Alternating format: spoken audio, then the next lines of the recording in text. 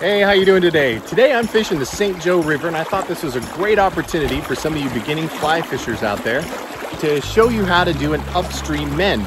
Why that's important is because if you're fishing a nymph along a stretch of river, you want to throw it slightly upstream, and the nymph is going to travel by you, but so is your line. And in some cases, your line will travel faster than your nymph, so you have to be able to mend the line upstream so as to keep a nice straight line to your fly, so if the fish takes it, you can easily set the hook. So let me demonstrate what I mean.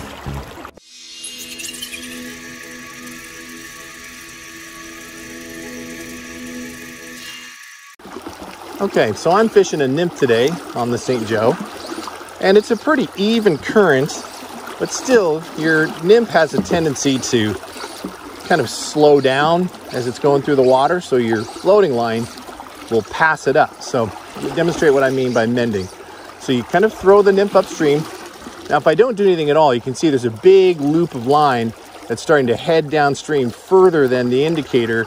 So now I'm getting this great big arc in the line, and if a fish right now grabs that fly, it is very difficult to set the hook because you've got that big huge arc in your line. So it's just not beneficial. Your odds are going to go way down by in hooking a fish if you've got that big loop in your line. So let me demonstrate what a high upstream mend looks like. So as soon as you cast your fly, the first thing you want to do is bring your rod up and move the line upstream.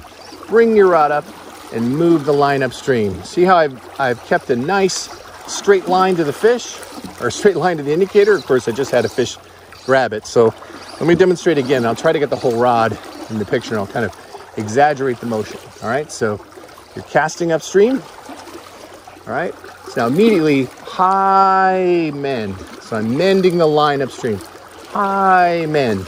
And I'm trying not to influence the fly, because if you do too much of an aggressive mend, then you're going to miss the opportunity to set the fish. So of course I had another fish grab it, which is kind of cool. All right, so let me demonstrate again. Okay, so I'm throwing the line upstream, and immediately high loop, kind of throwing your line upstream. High loop, throwing your line upstream, and you're trying not to influence the indicator so that the fly continues to drift freely downriver. Okay, so let me demonstrate again. So throwing it upstream, immediately the line starts going downstream, lift way up, bring your line over. Okay, I'm gonna have to do it one more time. Lift way up, bring your line over. And that is an upstream mend, and a technique you really want to be able to have when you're fishing any type of river systems. Doesn't have to be hard, doesn't have to be fast, just has to be proficient. And now you have the best opportunity to set the hook on a fish that might want to eat it. There we go. Looks like a good one.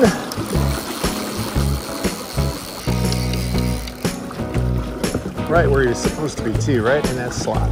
Nice cutthroat.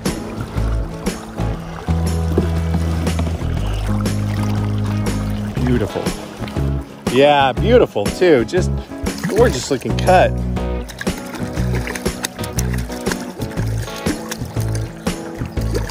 I still marvel on just how pretty they are. Released itself. It's always nice that way. All right, that's today's episode, and I hope that helps. Thanks for tuning in.